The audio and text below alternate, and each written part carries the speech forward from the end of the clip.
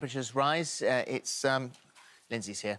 It's nice to get outside and enjoy the sunshine, but inside bedbugs are also enjoying the warmer weather. So to keep them at bay, our Queen of Clean is here with her handy tips and tricks. Good morning to you. So morning, is that guys. what it is? Is it because it's warmer? Yeah, if you've noticed, it's warm one day, rain in the next, so it's sort of breeding them even more. And between May and October is when we sort of get them really bad. Is this something that we've got to sort of keep in perspective here? Because Yeah. we've all Yeah, grown definitely. up, we've all been perfectly OK.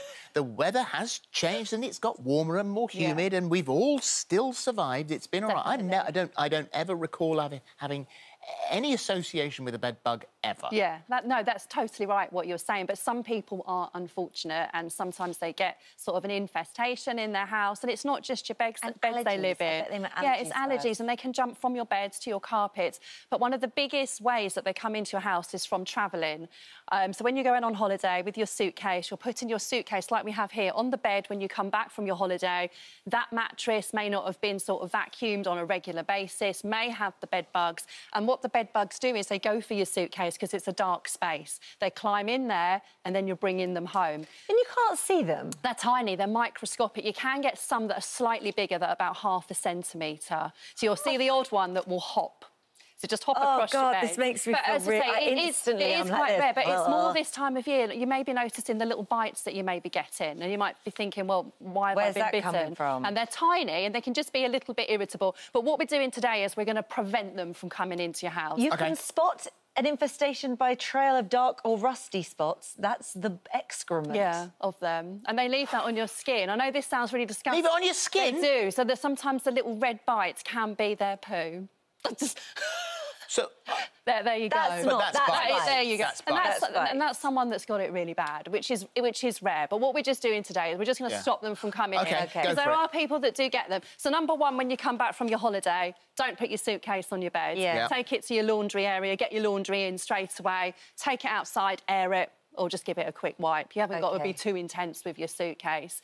So your actual bed itself, I've got a few little products here. So I've been, this spray here, this is really good. So it's a natural spray. It's toxin-free. So you can spray it on your bed, spray it on your cushions. And it's things like these cushions that we perhaps don't wash on a regular basis, your dress cushions and your dress throws, that you can just spray that on. It's got no harmful smell or anything, and it won't damage any of the fabric. And does that kill them? No, it just stops them from coming. So we're just stopping them from coming onto your bed. Yeah, and you can spray it around the bed as well. Under your bed is where they go. So if you store... Then they all sit on the carpet all around the bed, waiting for it to wear off, like a moat. So if you just do that regularly, like a moat, Philip, but that will help, and it will stop them from jumping around. So use something like that. And this one here, so these are really good. So you can pick that one up and give it a sniff. This is like a little Chinese tea bag. So it's a little pouch that you can pop on in. You could just lavendery, would you say? Well, it's quite nice. Yeah, so you can pop that in your pillowcase, and again, it's going to prevent it. But what I found with this is, so I've obviously been testing these things. This has helped me sleep really well. So it obviously doubles up, unless it's just, you know, in your head, you know, how sometimes it can be. That's a lot of rosemary. It's a nice smell. So you can, and they last about 2 to 3 months, and then you can just change them. Again, they're eco-friendly as well, so there's no damage to the planet. So you can pop those just in your bed, under your mattress, those sorts of things. Very nice. Obviously, I've showed it before, so we've got the mattress vacuum, and I think lots of people forget to sort of vacuum their mattress. How often do we vacuum in mattresses? Once a month's probably enough. You know, I'd say. Yeah, you know, and this one is a UV one as well. So the UV is obviously disinfectant at the same time. But just run something like that over. They're not that expensive. They're about £40, but it's something that you will just have most of your life, really. But they last the thing is for a long time. Does it kill them when you wash your sheets and your bed? It does if you're washing at high temperatures. But with the way that we are with energy these days, obviously we're trying to wash at lower temperatures, using colder waters, but adding in maybe a natural disinfectant. So when all the sheets not always killing them. That's when you want to. That's when you want to use something like that. And then what you want to do is make sure that you actually empty out the capsule after you've done your vacuuming. Otherwise, they're sat in there and can potentially get back out.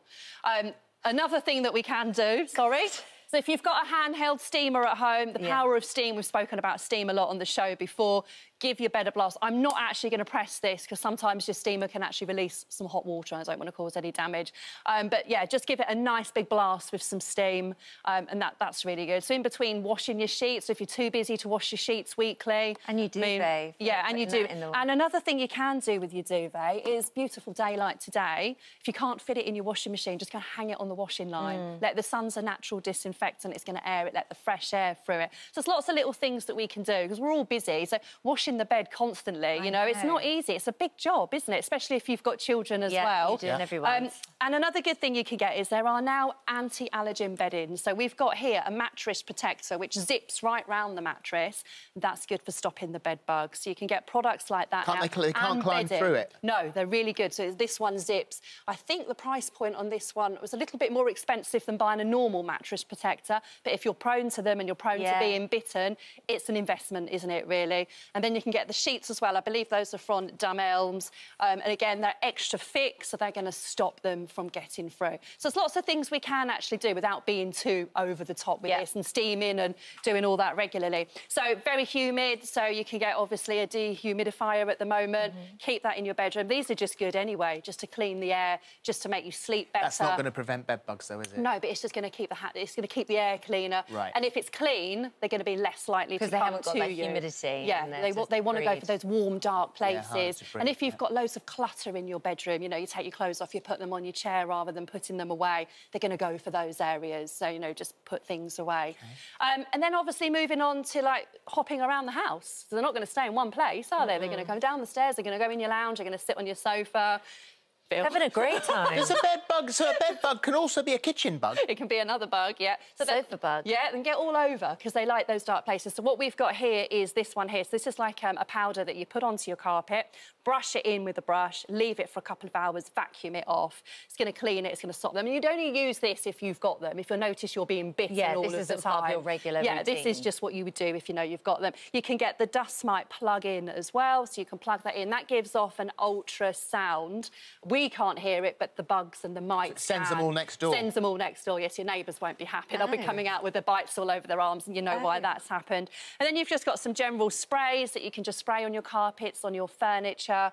And then we've got another carpet sort of cleaner here. This is a cleaner one, not one that's specific for bugs. But again, if you haven't got a carpet cleaner and you want to do this once or twice a year, these are really, really handy. Do you just to have. Sprinkle them on? Yeah, well, I like doing this one, actually. You know, you just sprinkle it, leave it, and then vacuum it, you know. And it works? It does, and it just makes it smell fresh. Yeah. And a carpet cleaner's a big job, you know. Getting one of those out, cleaning your carpets, it can take quite a lot of time, can't it? So we've got those as well. And then, obviously, you know how much I like to make something myself. Where's my your bicarb? homemade? No, I have got bicarb, but there's no lemons. Which is disappointing, isn't it, Phil? What are you making here? OK, so we can make a spray for the bed, the mattress. So hydrogen peroxide, bicarb, water, essential oils into a bottle. I'm sure you'll put the recipe on the app thing, won't you? Do that. Give it a shake, and then you can just spray that all over the mattress, leave it, get a dry towel, and then just take the surface of it off, and that's going to stop them. So that's perhaps easier than steaming or using the machine. Or you can just make a spray as well, using the same formula, but adding in some